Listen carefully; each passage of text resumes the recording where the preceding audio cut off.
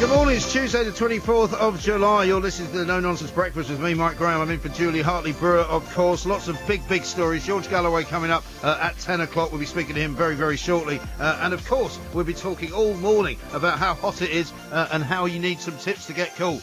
Coming up now, we're going to talk to a very wonderful woman called Louise Redknapp, who's launched a survey into confidence after the age of 40. Louise, a very good morning to you.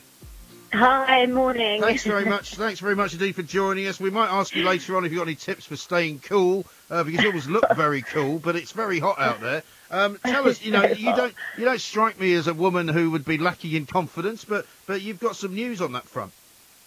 Do you know what? I think that all men, women, all different ages, I don't think it just comes down to sort of women over 40 that can lose their confidence. I think, it's something that happens across the board. And I started sort of working alongside Specsavers, and it was something that just came up a lot. And it was about, changing, finding new things.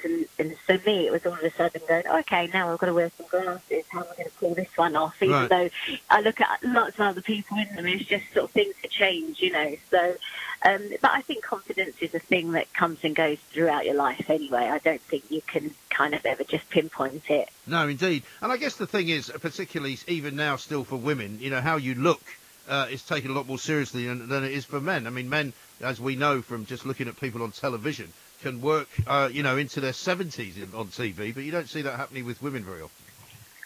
I think the world's slightly more forgiving with men if they're having a bad day. I think for women, I just think nowadays we want to try and always look our best, and we put a huge amount of pressure on ourselves. I think social media is brilliant as it is, and we all use it to promote ourselves and businesses and everything else. So it's an important part of what we do.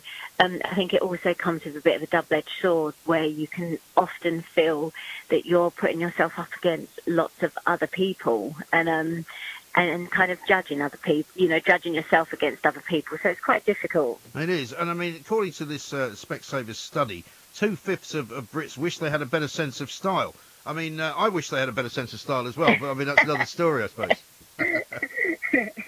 Yeah, I think we get so much information now, almost too much, that I think we sort of lose our way a little bit on actually just sticking by what suits us. It's not a bad thing if we had a bit of a style uniform that works for us, whether it be, and just incorporating little bits of sort of different fashion elements, but actually just be confident enough to wear what we know looks good on us and what we're comfortable in. I sometimes think that's your best way and your best sense of style. Yes, indeed. I mean, you've obviously changed your style over the years, but I mean, you're still a very young woman as far as I'm concerned. I mean, I'm not going to tell you exactly how old I am, but you've got plenty of time left to change your style a few more times, haven't you?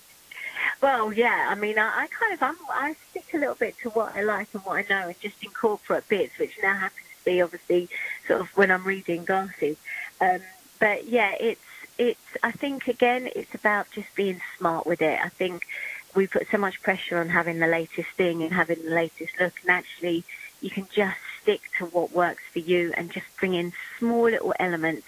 I actually run a fashion blog, and through that we speak to so many women, and so many women sort of ask the same question.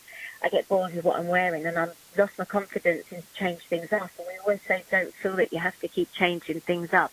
Be confident and just bring in small little things that maybe make you feel more fashionable. It doesn't have to be the whole outfit. It can just be a pair of shoes or a bag or a T-shirt or anything. Yeah, absolutely. And given it is so hot at the moment, I mean, I don't know where in the world you are, but I mean, if you're in this country, it is so hot. What are you doing to keep cool today? Are you staying out in the sun?